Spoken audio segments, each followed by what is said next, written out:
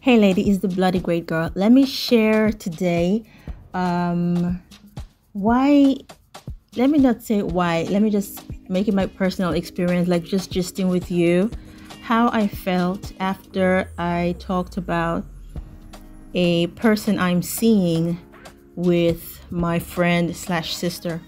Please let me know, have you been in any have you been on have you been dating or seen anyone that you haven't told your friends about? What do you think about telling your friends, talking to your friends about the person that you are seeing? Is this a good thing or a bad thing? What has been your experience? Many people have had bad experiences from sharing about the person that they're seeing. They've had like jealous friends taking those persons away from them. So usually, background story here.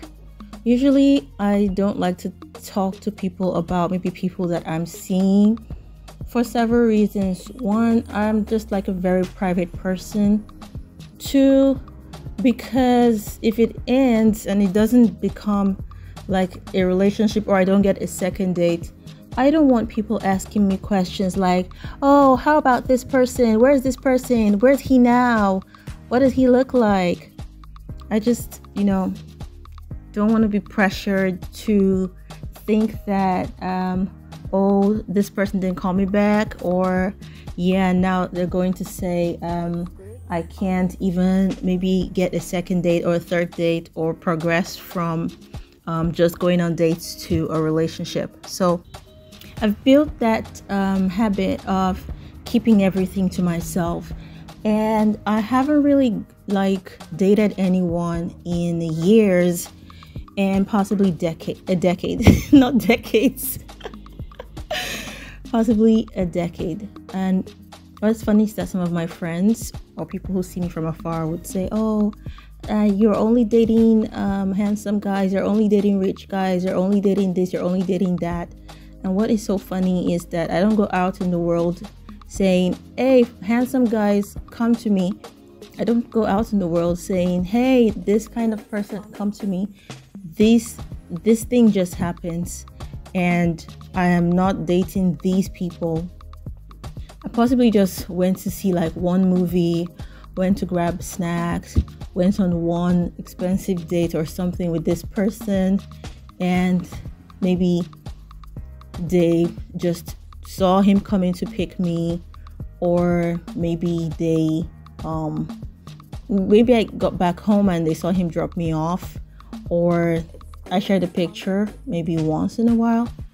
But then they would start, just analyze and say, oh, I only go out with certain kinds of people, and I just don't want to be, put in a box or studied like that. Like, I really am that kind of person that I just want you to leave me alone when I'm seeing someone. Like, just leave me alone.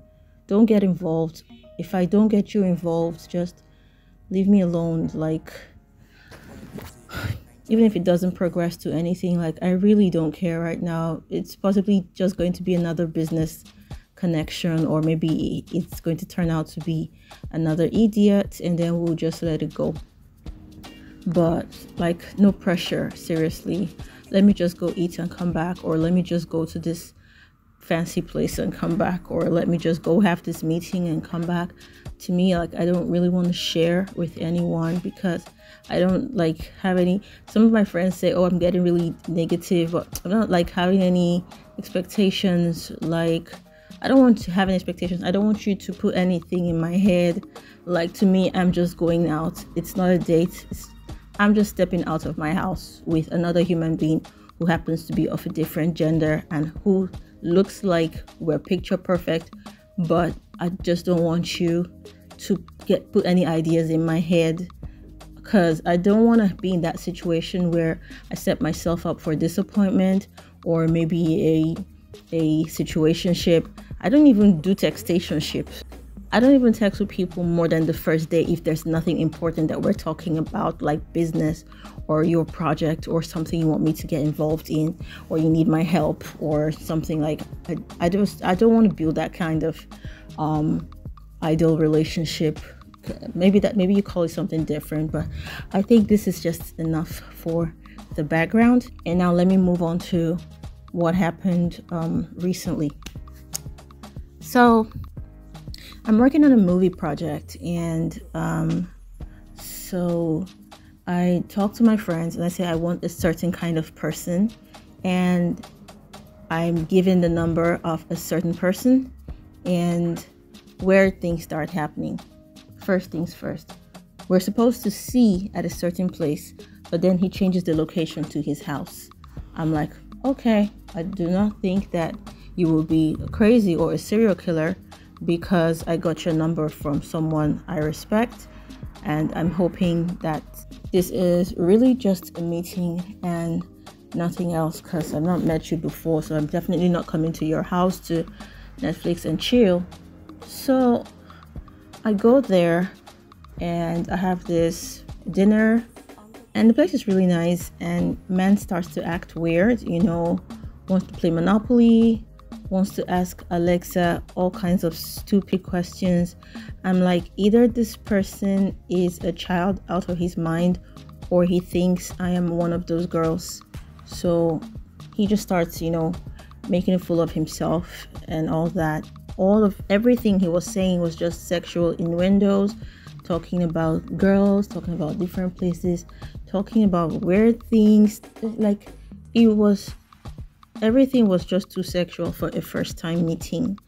And I thought, okay, this could be a crazy person or maybe not. I'll just laugh and go home. So it gets late and he possibly thinks I'm going to stay over. And then I'm like, okay, I'm leaving. I go to the door and I'm waiting, and he disappears for like 5 minutes while I'm at the door saying I'm about to leave. And next thing, I just text him like, I'm leaving. And I open the door and then he appears and it's like, oh, where are you going? Blah, blah, blah, blah, blah. I just stepped out for blah, blah, blah, blah, blah. Isn't it late? I'm like, I want to go home. So I'm home. And then the next meeting is meant to be like a bike ride. And I'm like, okay, I could do bike riding. And I do bike riding, and then we have dinner later, and then I'm dropped off at my place. I'm like, okay, he's not such a bad person. Maybe on the first day, he really thought I was that kind of girl, but now he realizes I'm not that kind of girl. Or maybe he's still just working his way up to see if there could be some luck. So the third time we meet up is for a movie. So the movie date, okay, another background story. This is like the first time that I'm actually getting to see a person for the third time. So because usually I'll just be like no longer interested, or maybe the person would just ghost me the moment they realize that I'm not that kind of girl. So this time I'm making it to the third date, and it's a movie date, and it's at his place, and he has this big room that he uses for his cinema. Not really big, but he has this big screen, right? That's what I was trying to say. He has this big screen that he uses for his cinema. So I'm there. We actually see a movie till the end. And actually, it was very interesting because there were times that we would pause the movie and then he would just talk and just analyze and maybe just do some calculations to just see if the movie is accurate. And this was really cool to see someone who was actually as interested in the movie as I was, because that was a movie that I really liked and had seen it like maybe 16 times or more. I really liked the movie. So, you start to realize, oh, this guy is actually very cool. And so I asked the question, well, if you're so cool, why are you so single? I want to hear his story, or maybe something he's kept aside, hoping that I was going to ask the question. And then he starts saying a lot of things which I will say in another video or podcast, depending on where you're listening to me from. So I go home and I tell my sister this. Okay, so another background story. Seeing this person, when I went for the bike ride, that was the first time again that I talked to my sisters about someone I'm seeing, and I let them know that, okay, I'm just seeing someone, so I don't want anyone asking me so many questions. We're not dating. I don't know what it's going to be. I'm just tired. I just want to step out of the house. So really, to me, I really just wanted to step out of the house. I was working on a project. I was so tense, and I really just wanted to step out of the house. and just, you know, do non-work related stuff. So, and then my sisters are like, okay, yeah, we understand. And I start to tell them, okay, how the communication goes, how the date goes, and all that. And my sisters are like, oh, okay.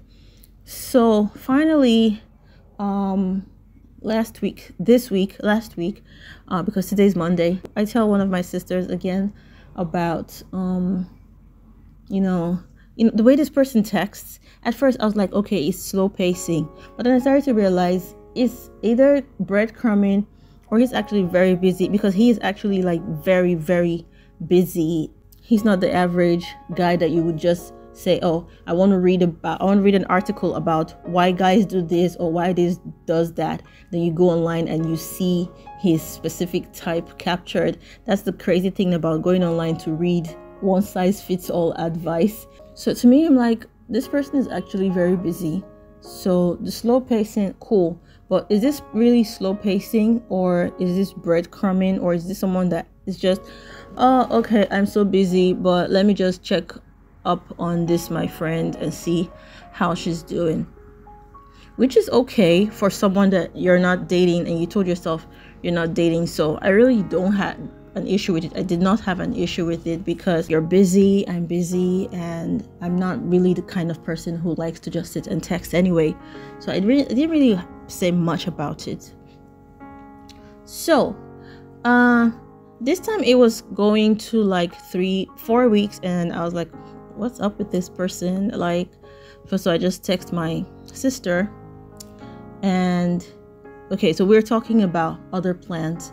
And then I'm like, yeah, this is happening on this date. Like, this person is going to be leaving the country for good on so and so date. So I want to know if we're going to see or not. And I also want to see if he's going to text me or not. And because he knows that we're supposed to be working on a project, on my project, I want to see if he finds it important enough to let me know that he's been transferred out of Nigeria, that kind of thing. So, you know, I just start sharing that with my sister, and then she starts to just, you know, let me know that it's good that I'm not very pushy and all that, blah blah blah blah blah. But there are so many red flags to this person, and I'm like, yeah, but I didn't see it that way, and I didn't want to analyze it as that, as red flags, because to me, I wasn't like dating this person. So all of the psychoanalysis, I did not have it there. But based on someone I want to do business with or do work with, I did not think this person was reliable enough. And on that note, I started to even realize that if I couldn't trust this person with my project, how can I trust this person with my heart? So just the two of us having that conversation together started to open up a lot of things, and it just started to make me really look back at so many things that I overlooked. And I was like, yeah, I just started to see all those things, and I just said to her, this feels so good to that. I was like, so this is why girls like to talk about the person they're seeing with their friends. And I'm like, well, there's so many benefits to this, because twisty neck, pointy finger, hair sway. Oh no, he didn't. You know, just put all of them together, the twisty neck, the pointy finger, and then the hair sway. Oh no, he didn't. So all of that put together just helped us to both take a look at this person. And it made me to now, you know, in retrospect, look back and see that even if I wasn't dating this person, or I didn't see this person as a prospect, based on human relationships, I'm usually used to getting more.